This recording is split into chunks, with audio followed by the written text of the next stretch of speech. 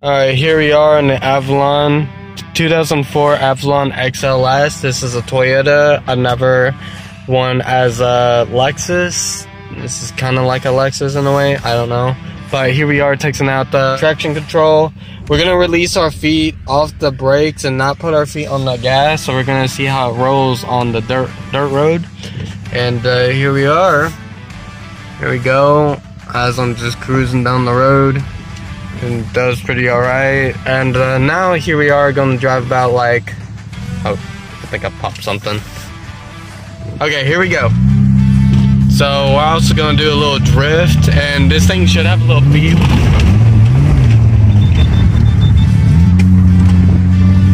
Traction control enabled. It works great. It basically helps me if I spin out of control. Here we are going to do a little drift. It's a little bit. We're going to see if the car can detect it. We're going to start losing control for the car. Okay, okay. When you're actually doing this, don't do this to your own car, because this actually can cause damage. This is just in case if you ever do skid out on a dirt road.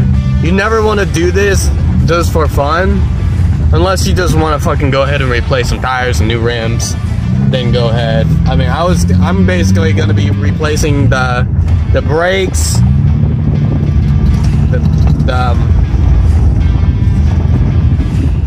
what I'm going to be doing to this car is I'm going to be replacing the brakes and also the drum brakes and everything that's within this car for the braking system. And I'm going to also replace the tires and the rims to make it a little more cool. And I'm going to restore this car to a newer design. So when people see it, it's like, how much do you pay for it? But technically I paid this car for $1,000. But I'm going to restore this Avalon. And if this video does ever start gaining money on YouTube, then this car would start being modified. And some of the money that's left over would start going to charity. But here we are, going to start going again. We're going to do a little drift.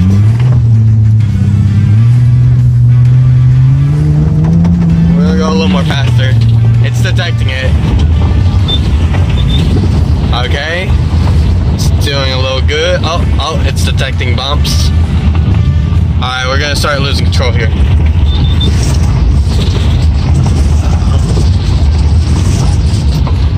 It won't really do much unless you're like spinning out about like 30 miles per hour. Then that's when it enables itself. And make sure that, like, let's say if you ever do have a flat and you're like, your tires just popped and you're going about like 50 miles down the road.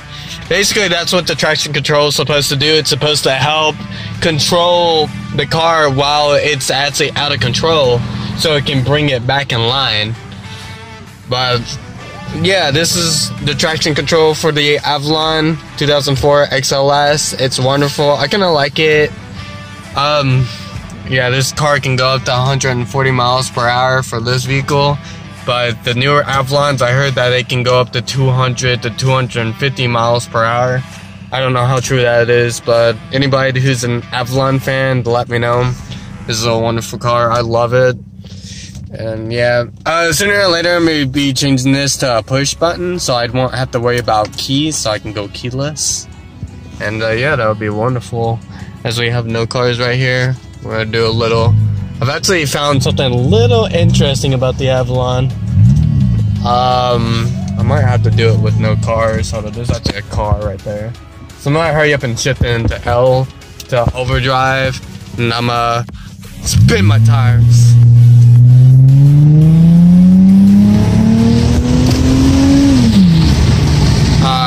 As you can see, I'm already at like 60 miles per hour. So if I ever do start spinning out on the road, like if I ever do have a flat going about like 50 to 60 miles per hour on the highway, I'm kind of glad that traction control can enable itself without having that check engine light that turns. Hey, if you enjoyed the video, make sure to subscribe, turn on all notifications, and yeah, that's it for Betsy Revv.